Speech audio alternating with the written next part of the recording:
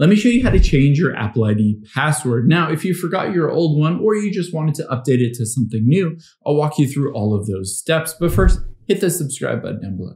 It really helps me out. Thanks, guys.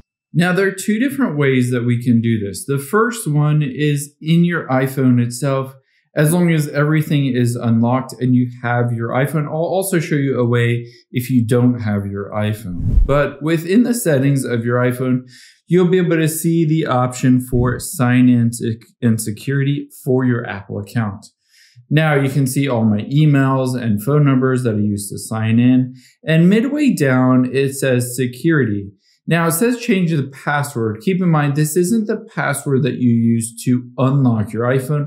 This is your Apple ID account password. So we can tap on that and it will give us the ability to change that. But first, we need to enter in the iPhone passcode itself. This is what you use to unlock your phone. So let me enter in my passcode to unlock my phone. And now it says choose a new password.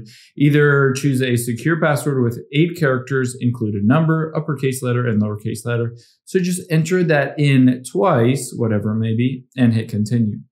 Now, let's say you don't have that Apple device with you, that iPhone with you. You can always use a web browser instead. You don't need to use your iPhone. And what you're going to go to is the website account.apple.com. So within account.apple.com, you'll be able to manage everything, including your password. So I'm just going to hit the sign in button here and use my Face ID to sign in.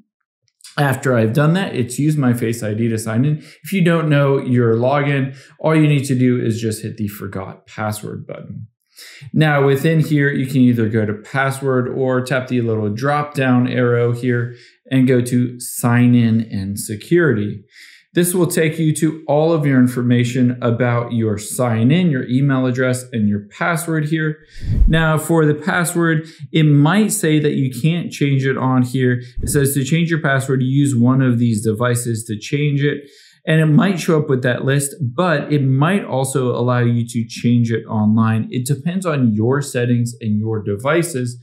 So try to change it on the passwords option here. Again, you can see in my case, I have both my iPhone and my MacBook. So it essentially says I need to use those for security reasons instead.